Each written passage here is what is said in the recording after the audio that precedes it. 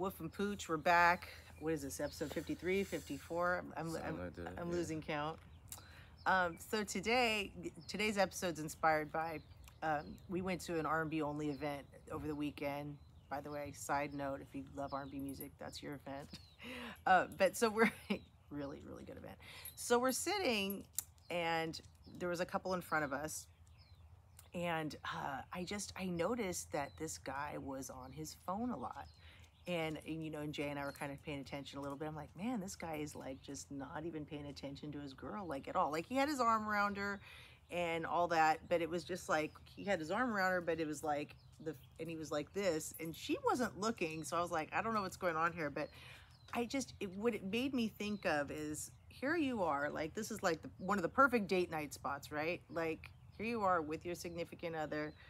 So I'm guessing maybe they've been together a while. Like, I don't know, because it's like... Had to be, because the way he was on his phone, it seemed like they've been together for a minute. Because if it was like, no, he would have been more, at least I would have hoped, been more conscientious, attentive. Right? Yeah, so... And I was kind of like, felt bad for the girl because she was just kind of sitting there and she was watching, but like he just wasn't engaging with her. And I was like, ooh, that makes me sad. And he was going through all the apps, Snap, Instagram, text. He kept going back to one particular honestly, text. She didn't say nothing. So she didn't know, but then she got up and got a drink by herself. And I'm like, he didn't even go get her a drink, but she didn't bring him anything back.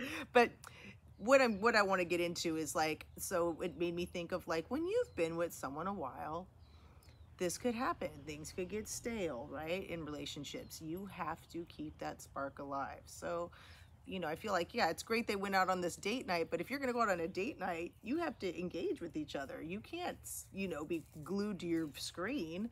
So I feel like, it's important to remember that, right? Because we could all let things just go and just go through the motions and this and that, but you have to make sure you guys stay invested in each other. And I think that's really kind of what made me sad, because he was just so detached, right? And you know what that showed me? I feel like both of them didn't want to go, right? Maybe. It seemed like he probably didn't want to go. She probably did.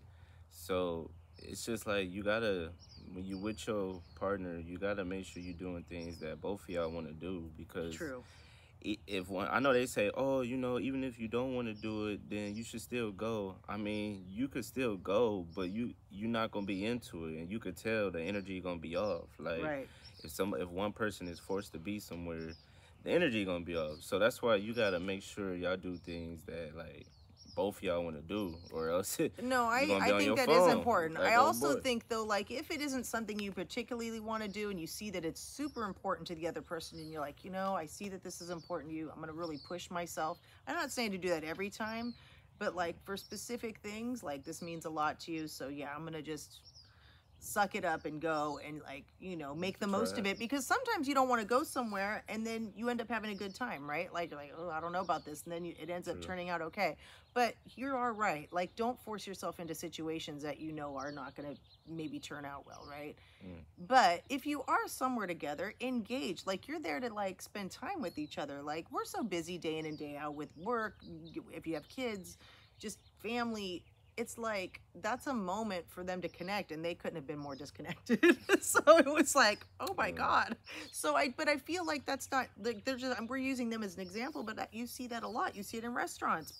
Two people are out to dinner, and what are they doing? They're on their phone. Honestly, right? Too, a lot of times, especially in these day and age, a lot of people get together just because the sex may be good, right? So that's a if problem you don't too. have anything other, like nothing to talk about or anything else in common, then yeah, you're gonna get bored real quick. And for sure. Like outside the bedroom, you're gonna be bored, because it's like that's what brought y'all together. So right, yeah, I see that happen a lot. That's a common thing. Well, that's a whole nother topic. That's why people shouldn't rush into that. But no, I mean seriously, because then it's like, because that's you how don't people have a start. They'll start with that, being sexual, and then try to figure each other out after. But it's backwards when you do that. It's harder. Right. I agree. I feel like that should be something that you should build to anyways. Like you're not supposed to, I mean, physical intimacy in itself is like that's a whole energy. We've talked about it. There's an energy exchange. That's your soul really connecting with someone. I mean, I know a lot of guys will argue that and be like, oh, it's just physical, da da da da da. But at the end, I mean, I don't feel like a lot of women could go that route and be disconnected. I feel like once a woman shares her body with you, she's already invested, right? I mean, there's some women who probably could do it and some can't, but I'm just saying, I feel like, so that's where things get cloudy. And then you got someone who's like, uh-oh, like I did this with him, now like I'm going to try to hang on to this because, you know, so I don't know, it does muddy up things. So you got to get to know the person first, get to know who they are on the inside, you know, because you may not want to do that with them. if you know on the inside. It's the places, like in this situation, it was the R&B only. It was like a little place where you sit down and listen to music, so that could be a bad spot too. Well, you could dance. You could dance. We get up and dance. You could, you know, but if you're not that type, it'd be better to go to a different spot where it's easier for y'all to connect, where it's less distractions. Because then you're there listening to your favorite song and stuff, but it's like you ain't listening to the other person. Yeah, but did you now? Here's the thing: I saw other couples actively engaging, singing to each other, dancing, just having a good time. Yeah. Shut up. We knew if we you were talk dancing. about that one little couple, No. I didn't was a dancer. But I'm talking about this time we had seats where it didn't lend itself to that. But prior events, yeah, you could, like I said, it was new. You could tell the new ones from the people that's been together. And yes, you were dancing. Shut up. You know. So, no, I'm just saying. I don't know if.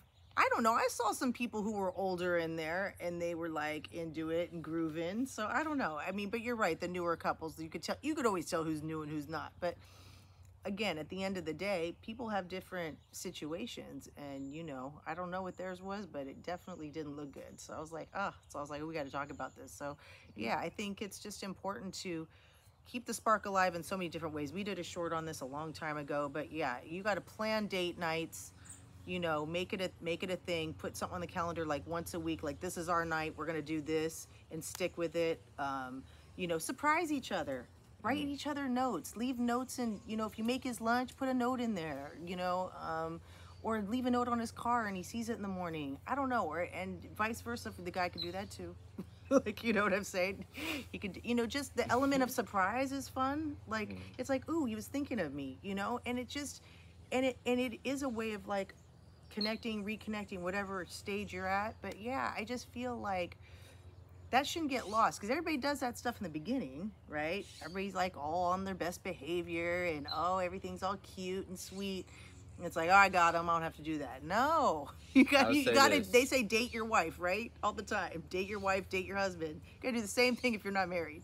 I'll say this: if you're like truly passionate about a person from the jump, then you're gonna do whatever it takes to keep that spark, that flame lit.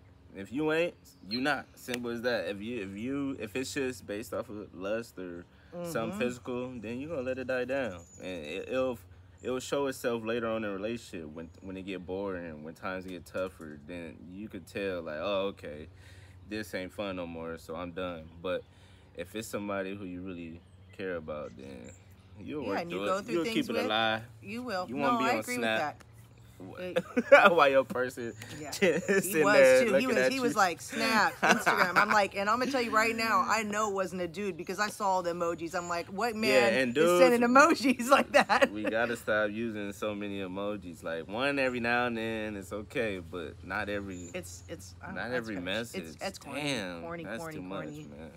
But I ain't got nothing else to say. No, I think that the basic message here was like, you know, continue to keep the spark alive by the little surprises, planning the date nights, be spontaneous, you know, try something new together, whatever it is, because if, like you said, if that person's really worth it to you, you're not going to want to let it die. You're not going to want to let it just fizzle out, right?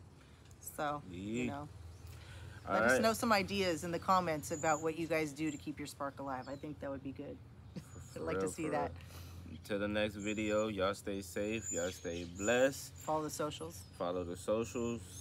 Subscribe, like, comment, all that good stuff. And it's lit.